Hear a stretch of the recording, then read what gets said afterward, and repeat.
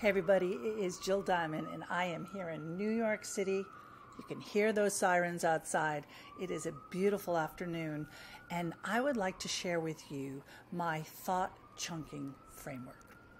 We've talked a lot about how you can increase your communication confidence and clarity here on the YouTube channel, and I'm so excited to bring you this very simple framework as you think about thought chunking. So here goes. First up, you need to identify a group of words that create a meaningful thought.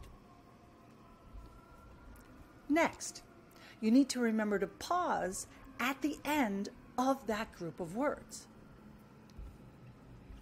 Third, find the focus word in the thought chunk, the most important word. 4, make that word longer, louder, and higher in pitch. And 5, decide on the speed of the thought chunk based on your message. I am so excited to share this framework with you. Think about this. What does it mean? And then look around here on the YouTube channel for videos that are going to help you to thought chunk, that are going to show you how to do these 5 simple steps. Good luck. Have a great afternoon, evening, or morning.